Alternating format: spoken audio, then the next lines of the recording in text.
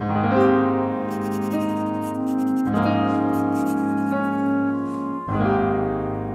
it is Tuesday, June 4th, 2022. I'm Chris Remo, and welcome back to the New York Times Crossword Daily Solve. It is a Tuesday puzzle, which means it shouldn't be too difficult, and I'm hoping that's the case because I'm going to try and solve this crossword slightly expeditiously today because I don't have an enormous amount of time. And I suppose this slightly expeditious edition of the Daily Solve has been brought to us by Jake Rodkin, Michael H., and, as always, the inestimable Hood Monster and the invaluable Timothy Mark. So thank you so much to the four of them, benefactors of the Daily Solve Patreon campaign, for directly supporting this channel and making it a sustainable part of my daily work. I do very much appreciate that, and I appreciate the contributions of everybody who has contributed to the Patreon campaign. So thank you to all patrons out there, regardless of your level or, duration of patronage, I suppose. I do very much appreciate it. And if you'd like to join their ranks, you can do so at patreon.com/dailysolve. And there you can find all of the bonus videos that have gone up on the channel to date, as well as the new ones that go up each week. And you can subscribe to the channel on YouTube, of course, if you've been enjoying these and you'd like to see them in your feed more often. Thank you to everybody who's done that as well. And finally, you can join the Daily Solve Discord chat community, where other viewers of this channel reside for bits of their day. And there's an extra channel on there if you're a Patreon subscriber, but other than that, it's free for everybody to join. And it's a nice, welcoming place. And now let's get on to the puzzle. This is a debut construction by Robert Wan, first puzzle for the New York Times, and it was edited, as always, by Will Shorts. So we'll have some sort of theme today. We're still in the themed part of the week, so we'll have to see what's in store. Let's start solving. Hot dish that sounds cold. Oh, I don't know. This is probably the kind of thing that some people would think of immediately, but I am not doing so. Let's check the downs. Taxi could be a cab. 2001, A Space Odyssey antagonist. That would be the artificial intelligence computer HAL, I think. I say I think because this is a surprising... no, it's not. Composer Copeland would be Aaron Copland, the American composer. I thought those two A's were surprising, but in a name, they're perfectly valid. Nest egg letters. So a nest egg could refer to your savings, and this could refer to an IRA, an individual retirement account, which is a U.S. tax-advantaged investment instrument. Okay, blank citato in the passage quoted. Oh, I should probably know this. Is this used in music, or maybe not? Maybe it's not used in music. In which case I'm less likely to know it. Okay, hot dish that sounds cold is chili, of course. Indeed, I should have thought of that immediately, but I did not. It does sound cold, doesn't it, if you say it? Think about it without thinking about the spelling. Rorschach pattern is an ink blot. The sort of psychological test, I suppose. Or maybe exercise is a better word. Easy order for a barista. Black coffee, I suppose. Not much to do there. If it's just, I suppose, poured out of a vat anyway. They play among the reeds. Oboists play among the reed instruments, the wind section. Okay, cucumber-like, maybe. Cool as a cucumber, some say. That's how we're solving this crossword. Bubbling away would be a boil on a stovetop, for instance. Dictionary offerings are definitions. And dictionary being abbreviated means the answer will, too, be abbreviated. Definitions, defs. Loopy could be daft. Oh, you're loopy, you're daft. Oops, not doft. Increase as a pot, add to a pot. In a gambling context, I assume this means. And the pot of potential winnings. Overstep one's bounds is to... why don't I see what this is? Trespass, sorry, yes, okay. All right, to overstep one's bound is to trespass. You could literally overstep the bounds of a property or metaphorically overstep your bounds. And a verse that exalts its subject is the official poetic form of the New York Times crossword, the ode. And someone should do a theme sometime that somehow it has, I don't know, 4 or 5 lines, long answers in the puzzle, these sort of, these positions, these kind of long answers, and it composes an ode to the New York Times crossword. That would be an appropriate theme construction. It would be tricky, I'm sure, to construct. All right, Blank Dhabi, Abu Dhabi, and Easy on Me Singer 2021. I have not heard of this song, I don't think, but I'm guessing in 5 letters it might be Adele. I want to check that because I have no certainty about that whatsoever. Hummus, okay, might be right. Hummus for 1 is a dip. Feminine suffix could be N or et. I would want each of those to have an extra N or T. Plains figure replaced by Monticello on U.S. nickels. Oh, a bison. Monticello was Thomas Jefferson's, name of Thomas Jefferson's residence. And I do think I've seen bison on, it's been a while since I've seen a nickel actually, but I think they do have bison on them.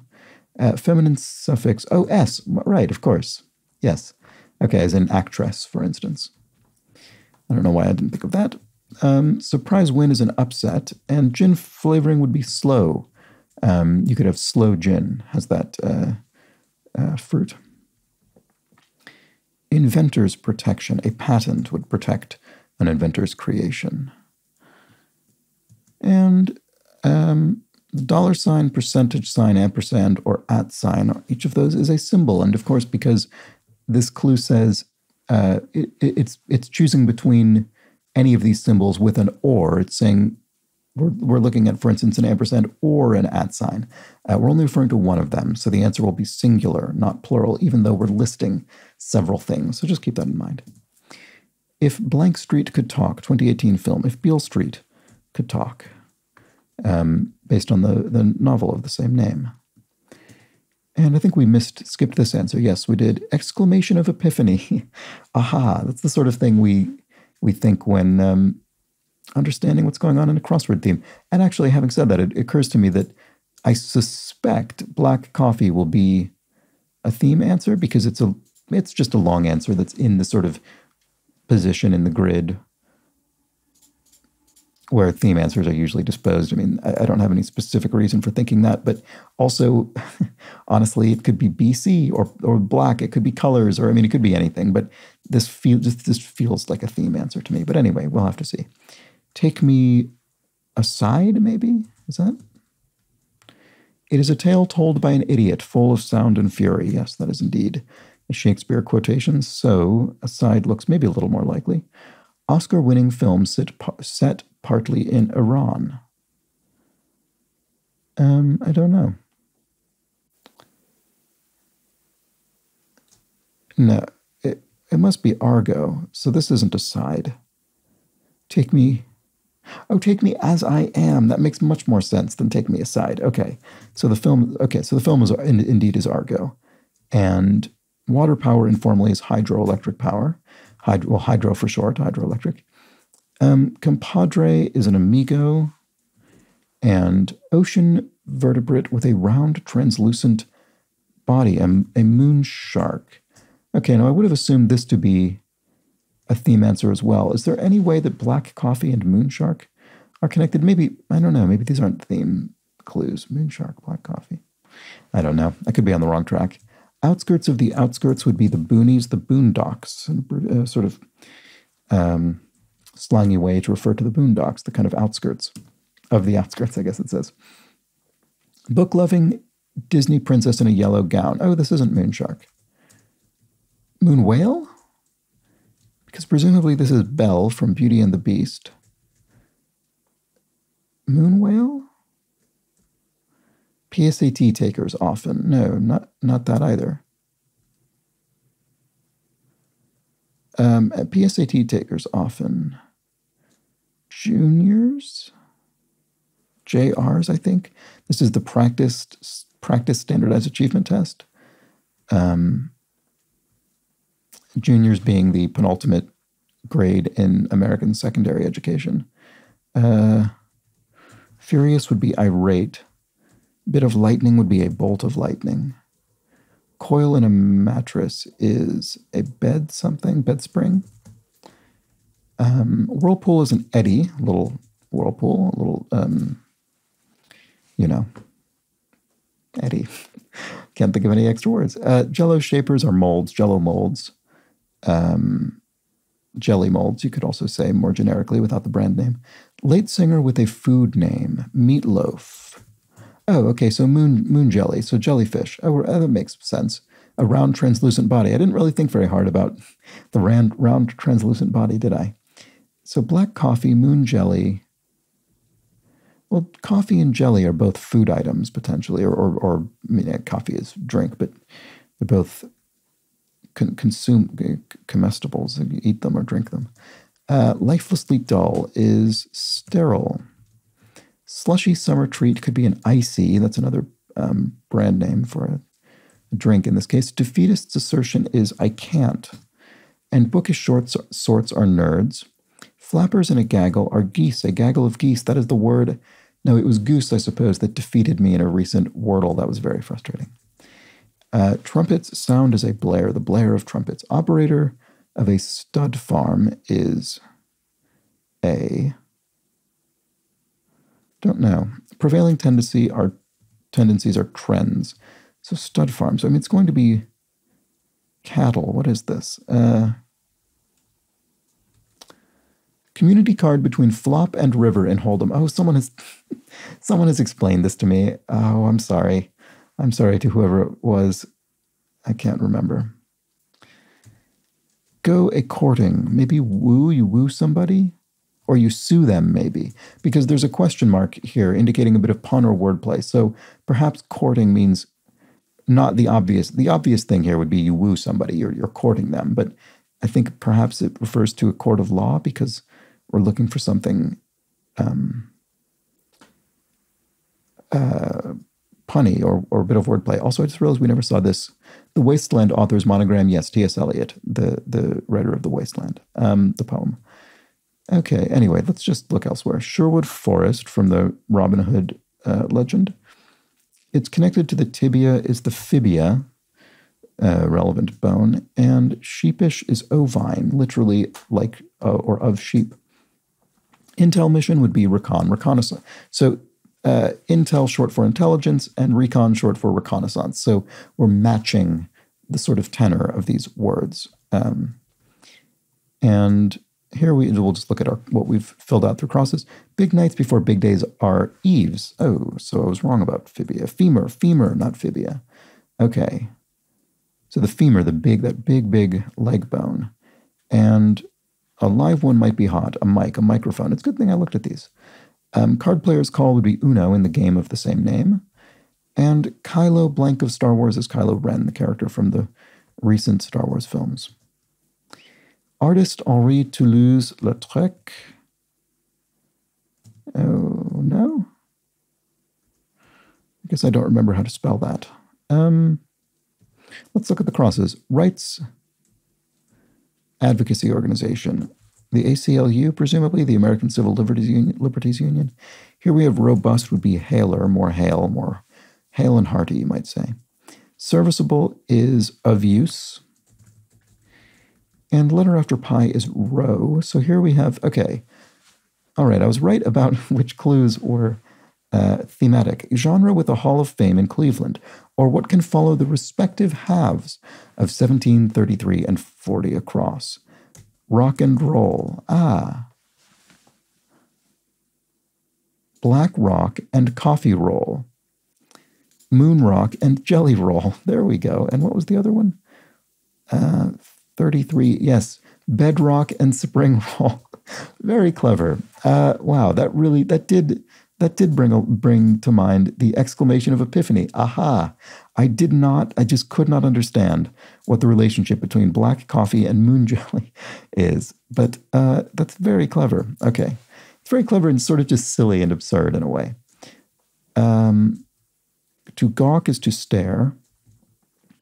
Some four-stringed instruments for short are ukes, ukuleles. Ah, here we go. Toulouse-Lautrec. There we go. All right, I forgot the U. That was oversight on my part. The turn must be, yes, the community card between the flop and the river. The flop, the turn, the river. I probably won't remember that next time without crosses, but I remembered it just enough for it to ring a bell, to produce the moment of epiphany. Aha. Exclamation of epiphany. Operator of a stud farm is a breeder. There we go, of course, because stud would refer to a breeding, to breeding cattle, so that makes sense. Motley Crew, the rock and roll band, actually, appropriately enough. Crossing with rock and roll. And common conjunctions are ors. There's the word or, pluralized. John of Salisbury. I'm not sure offhand. And then acid is LSD.